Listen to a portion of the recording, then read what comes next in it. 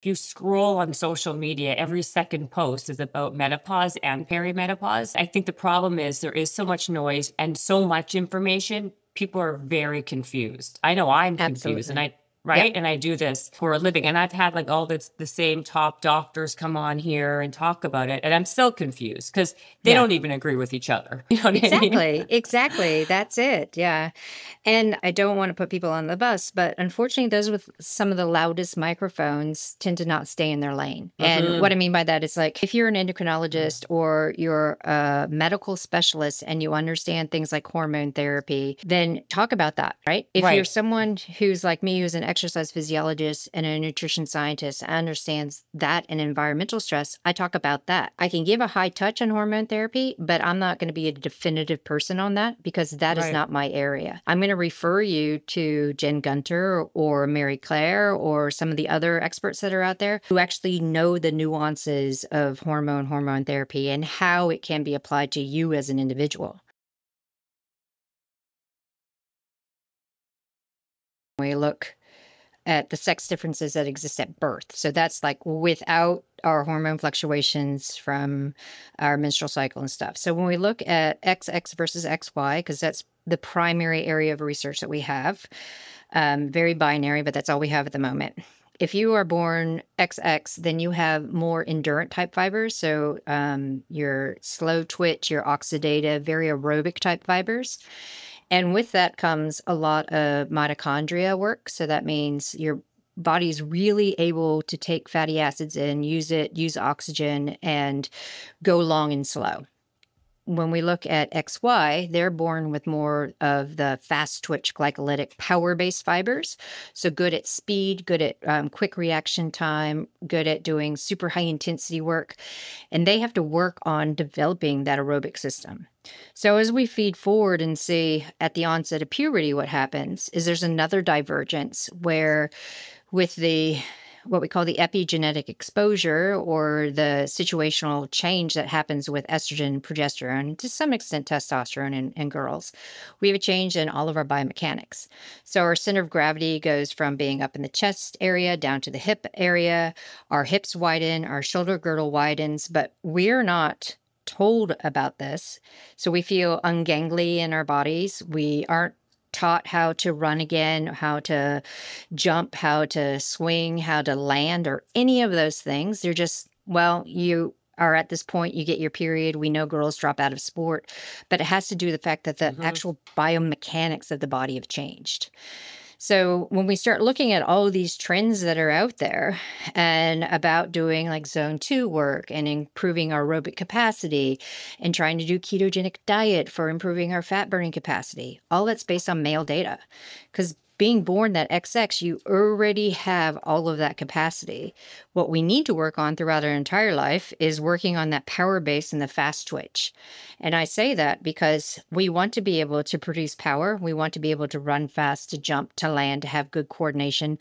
But more than that, when we look at longevity, and we see this is really important in peri and postmenopausal that we keep producing lactate for brain health. Because if we keep producing lactate from that fast twitch and that higher intensity work that we've been trying to build throughout our life, we are slowing the rate and the risk for Alzheimer's and dementia.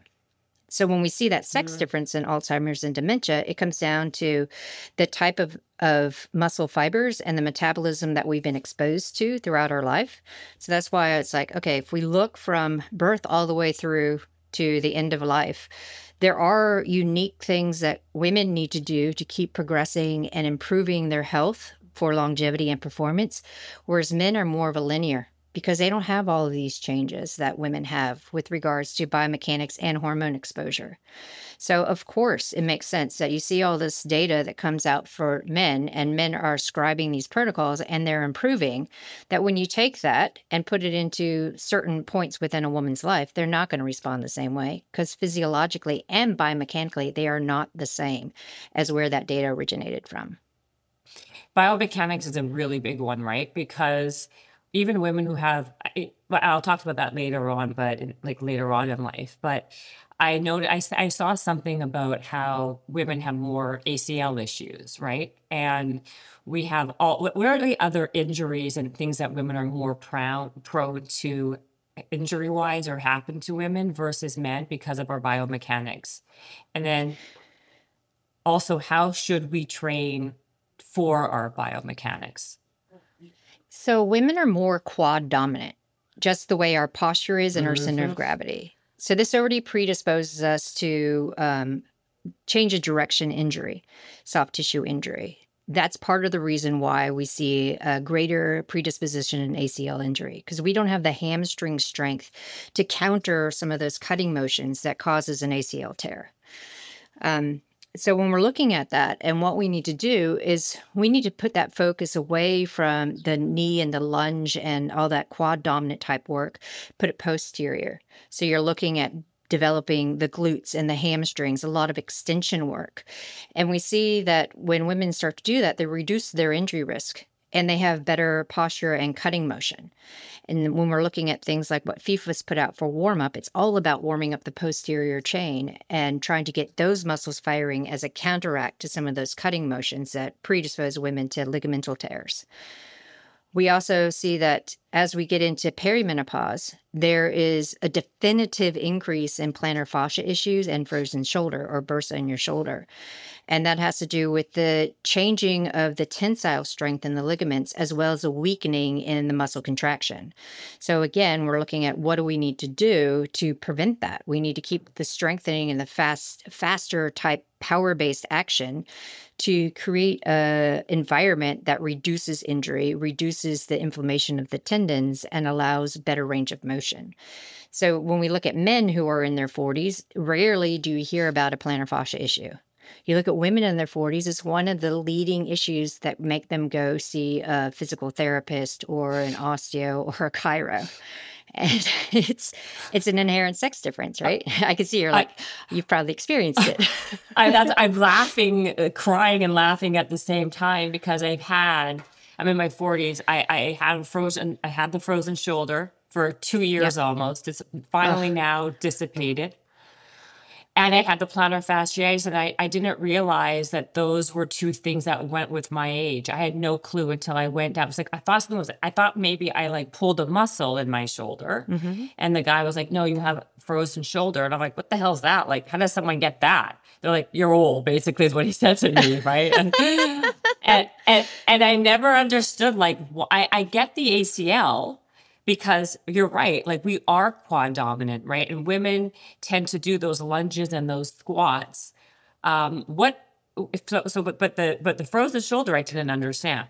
I did not understand that. Yeah, so with frozen shoulder has to do with we have a wider shoulder girdle because our hips have widened.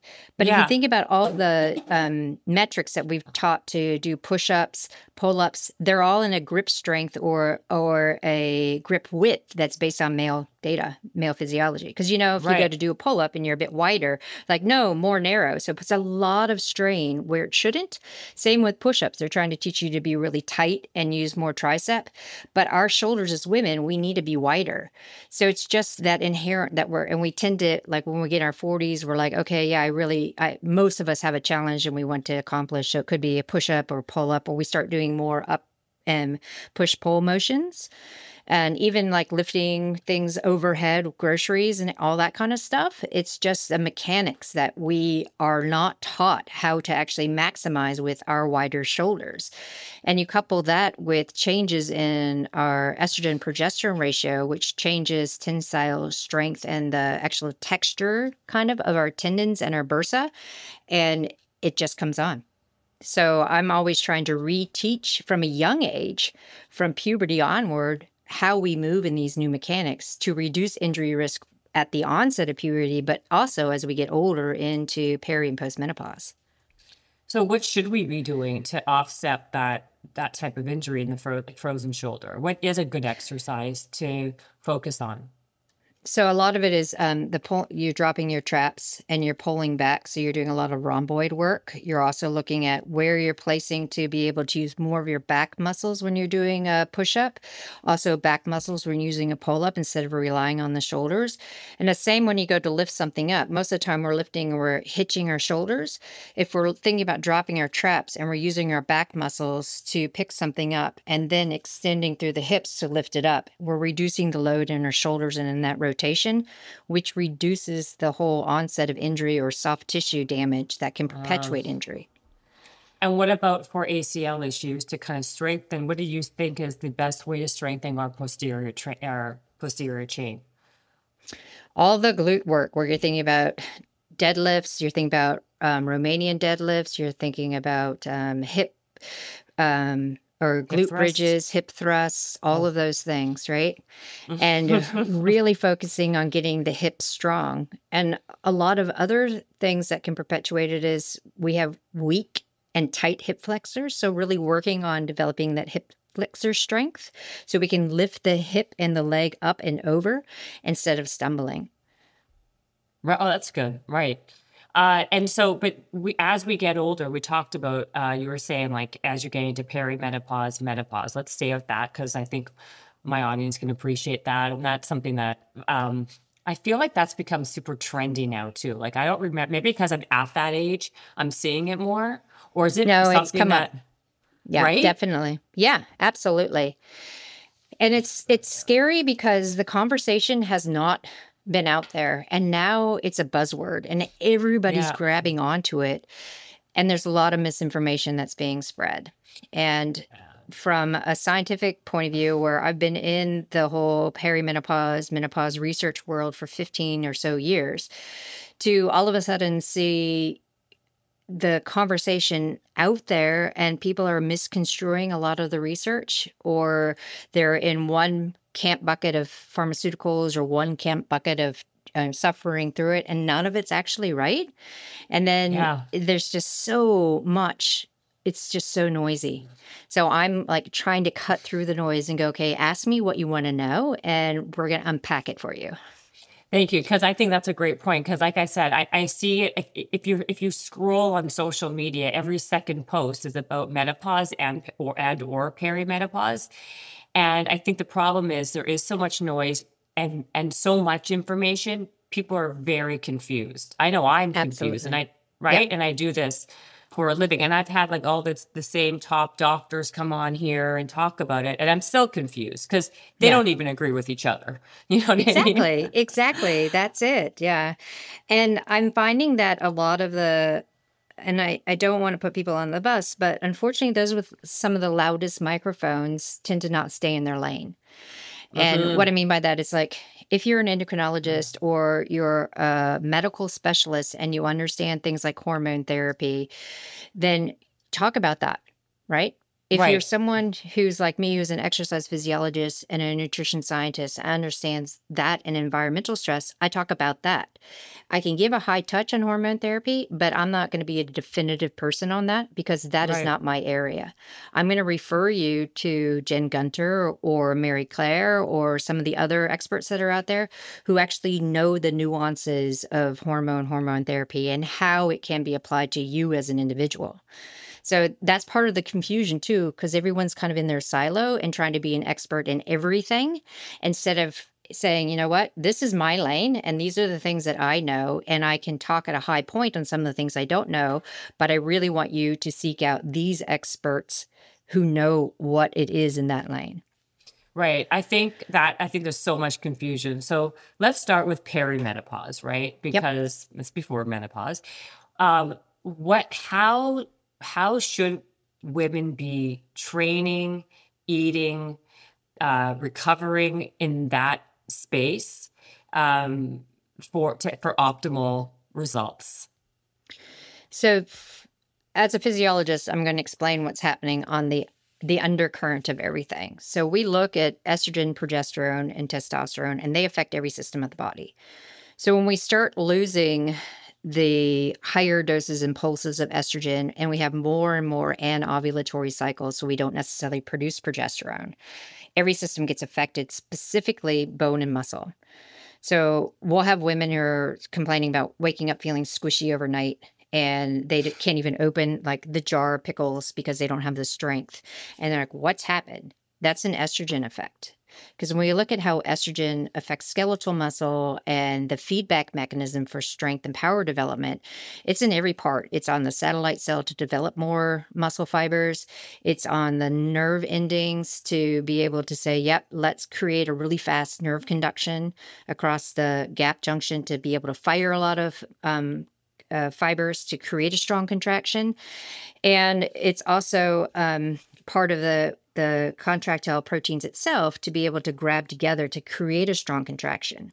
So when you lose estrogen, you're losing the impetus for those three main points of strength and lean mass development. So when I start explaining this, people are like, shit, now what do I do? It's like, okay, well, now we want to look at a nervous system response.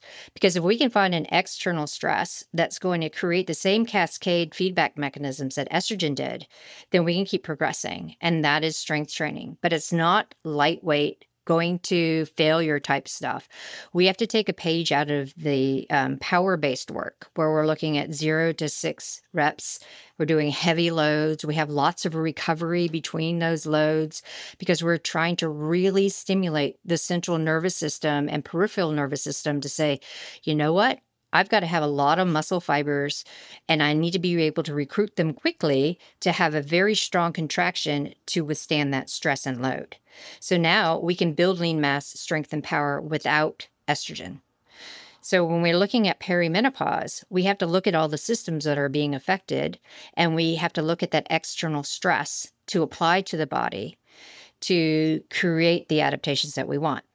So when we look at it, it's all about the intensity and the quality of the work. It's not about volume. So like I said earlier, where zone 2 is not really appropriate for women, at this point, it doesn't really do much for women at all. Because when you take away our sex hormones, we're really endurant. We're really fatigue resistant. We burn a lot of fat. So we have to look at how do we polarize it. We want to do some true high intensity work. So that's 30 seconds or less. As fast and hard as you can go with 2 to 3 minutes recovery to have full recovery to be able to do it again. You might do that 2 or 3 times, or we do true high intensity interval training. And that is a little bit lower intensity and a little bit longer, but you're still really polarizing where when you go to do your interval, you're doing it at the intensity you're supposed to. And the recovery, you're fully recovering so that you can hit that intensity again. So the 3 big things there are proper strength training and the intensity of your sprint or high intensity work. So like I said, it's not a lot of volume, it's the quality, because each one of those factors affects the body in a way that will cause positive change. So strength, like I said, you're going to get that central nervous system response to build bone and muscle. When we're looking at that high intensity interval training, which is not full intensity, but maybe 80%, causes more of a cardiovascular and a blood glucose improvement. And then when we're doing that high intensity sprint interval work, it causes a cascade of what we call myokines. So these are little hormone and feedback molecules that go from the skeletal muscle to the liver and the storage area of body fat, and says, you know what, we don't need to store body fat. We don't need to take these circulating fatty acids and make them visceral fat. We need to use them and store them in really active tissue. So the aspect of doing those 3 things is the mainstay during perimenopause is to benefit body composition, our metabolic health, our cardiovascular health, and then most importantly, our brain health. Because if we're doing strength training and creating neural pathway plasticity, we're doing lactate training to improve brain metabolism, then again, we are able to support the brain when it is starting to lose the receptor sensitivity of estrogen, progesterone, because we don't have those sex hormones anymore.